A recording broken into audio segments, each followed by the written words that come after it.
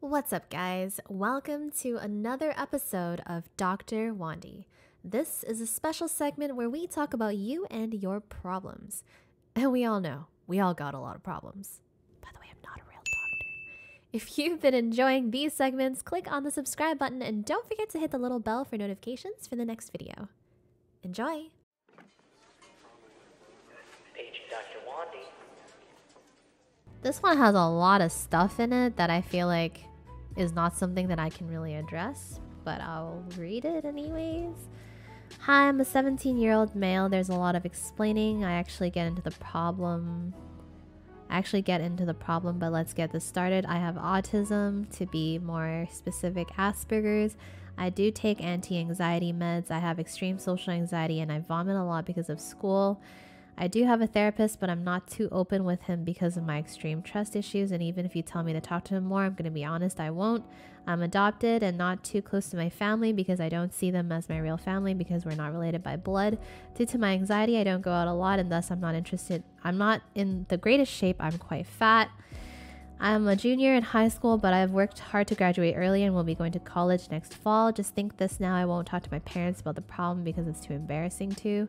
I want to become an English major with Japanese as a minor. I want to become a teacher for ESL in Japan. Now to the problem. While I'm extremely lonely, I want to get a girlfriend, but I've never been interested in any girl before. But I want to experience love and to be loved. I just can't communicate with people in general, though it is good. I am more comfortable sharing my feelings with women more than men. I don't know what is love, and so how do I know when I like someone? My heart feels like a hole at times, and the ironic thing is I love watching romance and reading romance. I want that experience though, you know? I don't know where to start and don't know what to do after starting. Since I'm going to college, all the dorms there are co-ed and I'm really scared now since I have little to no experience with women in general. So I don't know what to do when living with one. You're not really living with one. So how should I handle this? It hurts sometimes. I'm just so lonely.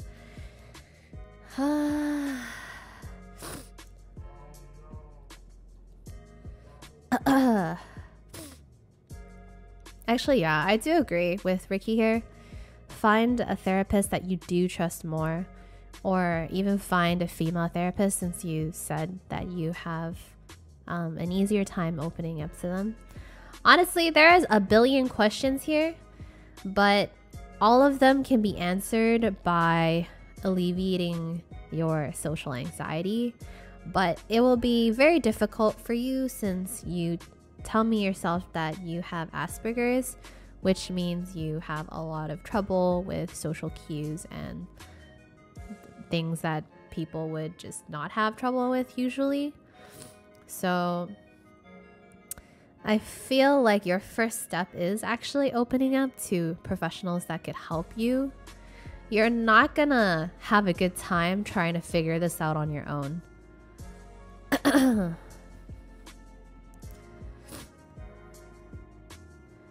Social anxiety group sessions. Yeah, I think that can help too, for sure. I think it's kind of a tough situation here because you probably didn't grow up with the happiest family life. So it is just difficult all around. So I don't really have a lot to say about this one because there's a lot going on. There's a lot of questions, and I think a lot of them will unravel themselves and like will be answered once you address the first one. So yeah, good luck.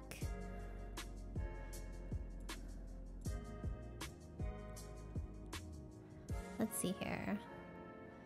This one is 22-year-old male and a 19-year-old girlfriend.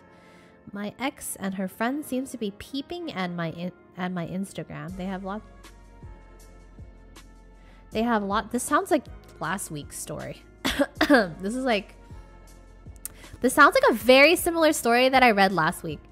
Anyways, they have a lot of accounts and the accounts that are fake. We both dealt with stalkers. Long story short, my ex blames me for everything that happened, which is not my fault, but there were ways to stop it and do something about it. We both are single and heartbroken. I'm still a little bit heartbroken from her, but she is heartbroken from her other ex-boyfriend. Not until December we all cut off communication, but they still want to check me out. I can't because they blocked me and have their accounts private. Not that I care to look, but I don't know, lol, unfair, kinda. Maybe she still hates me? I've been doing my best to change and bloom. Why hold a grudge? Maybe I really did hurt her and we've been together for 2 years. Longer than any of our recent relationships. Known each other for 4 years. Weird. Is there any way to try to find closure, especially for her? Do I just let her be and not care about the peeping? I wish I can help and do everything that I couldn't do for her. I was a shitty boyfriend, but I realized it, took it, and learned from it. That's all I can do, right? You should not care about her peeping and just move on. That's my #1 advice. I mean, I don't think they're talking, so it's not about ghosting. Yeah, you should just let her be and not really care about what she does. The best way for you to move on and bloom is by being the best you and not caring about your ex. That's the only way. You have to just not care. I mean, I know it's hard. It's like, haha, don't care, forehead. But it's true. You have to try your best to just like focus on doing your own stuff and not think about or look at her stuff. So don't check up on her either. And do your own thing. And eventually, after some time, you start to forget about them. You really do. They won't be the first thing on your mind anymore. They might be the last thing on your mind, or maybe you'll think about them like once every few days. And after once every few days, once every week, once every month, once every 2 months, once a year, never. I don't really think about my exes. Seriously. It's like, why would I think about them? There was, I think I told you guys this before, but there was this one point in time, I dated my first boyfriend for like 2.5 years, right? And there was one point in time where I completely fucking forgot his name. And it took me like a whole day to remember his name. I'm like, what the fuck? Like, my brain literally erased him out of like existence from my mind. Like, I forgot his name. I was like, what? No, it pissed me off because I was like, I can't remember that stupid fuck's name. My brain. I was trying to like talk about him. And I was like, fuck, what was his name? I can't remember. It's so weird because you go from like remembering everything about them to like not remembering anything. Like you start to kind of forget what they look like. And then you don't remember their address anymore. You don't remember their phone number anymore. You don't remember like their car or anything. You just don't remember. You only remember, yeah, the feelings that you had, pretty much. Nah, there's no way he would be watching. And even if he was, I don't care. You think I give a shit about something that happened like 10 years ago? It was not Kevin. Our next entry. Title, getting laid off from my job. I'm going to be getting laid off from my job soon as a programmer. I've been working as a programmer for roughly 7 years, and at this point in my career, I'm burnt out of programming. I even tried a position that has significantly less programming, and this new position made me hate my job more. Question.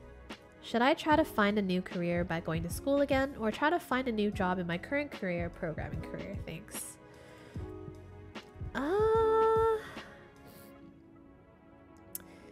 If you really hate it so much and you're okay with going back to school, I would say just go back to school and pursue something new. But if you're afraid that you won't find something like that you're super interested in, or like it's better for you to just be in a more secure position and find a new job in a similar field, then you should just stick to your field. Because honestly, you know, you work the same, you're going to be working a very similar job for many, many years. The only thing you could work towards is like maybe doing something similar but different, or promoting and doing something higher up, right? So, personally, I would say if you really hate it, right? Like if it literally like you can't get up out of bed every day because you hate your job so much, I would say pursue something new. But if this is just like a slump and you're feeling like you really hate your job right now, but maybe you can still tolerate it, maybe not switch. But it's up to you to weigh your choices, I think. Our next entry. I'm male 22 who has been dating a female 24. Me and this girl both met on our college campus and really got along great together, which led to us both dating. However, this all changed when the coronavirus attacked, and we both... This sounded like the Fire Nation! Why did you write it like this? And we both had to go back home, and this led to my girlfriend moving back to Europe while I was in the US, which made us entire countries apart. So my girlfriend and I decided to do a long-distance relationship until we could get back together in person. However, since we started dating online, she has been a lot more distant towards me and seems like she's losing interest in me. My question is, any way I can engage with her being so far apart and relight her interest in me? It all changed when the coronavirus attacked.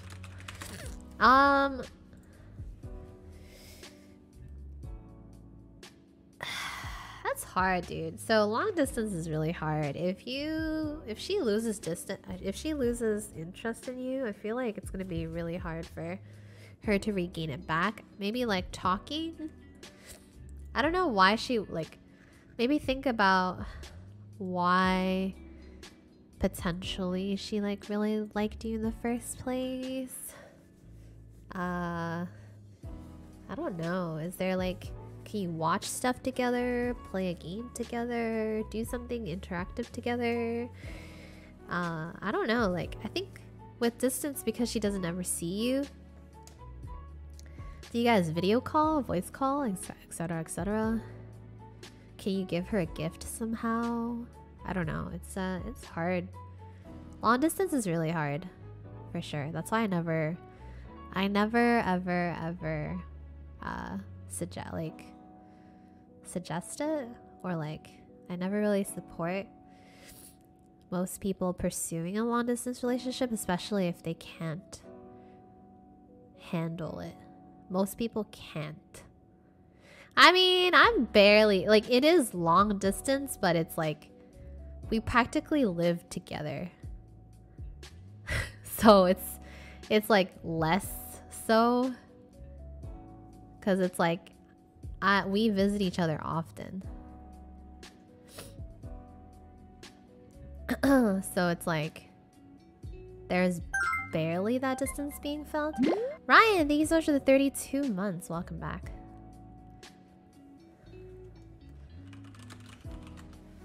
Yep, there's sleep together on call, do things on the call, cry together, laugh together, watch stuff together, play games. Yep. There is all of that for sure. But if you've already been doing all of that and she seems to be losing interest, then it's sadly over. Yeah. Good luck, friend. I'm 23 male and I work as a tech person. I'm new to the company and it's a pretty big company. I'm starting to feel worried hearing some companies are laying off people because of the virus. How should I assess the situation, or what should I do if I'm at risk or not? Just worried to be fired. I can't, nobody can tell you anything about your situation besides people in the office. I mean, I guess like what you could do is stock up on some stuff and then save your money and don't spend too much, because if you do get laid off, nobody's working. Literally, people are either working from home or nobody's working and not working. So I know there's in some countries, I don't know what country you're from, but you can apply for some stuff. The government is setting up some stuff for like unemployment, some kind of grant every couple weeks or something. I know it's available in Canada and maybe US. I know there's a mortgage waiver. Thanks for gifting us up to Janny and MX Duo. Thanks for the 5 months. Ooh, the scam train. Carrot. Carrot. So yeah, I mean, I don't know what to tell you, but you're still young. Don't fret too much. I think hopefully when the virus blows over, everybody will be back to working and the economy can stop dying. Everybody's dying right now. Everybody's suffering. You're not alone. At least you're not alone, right?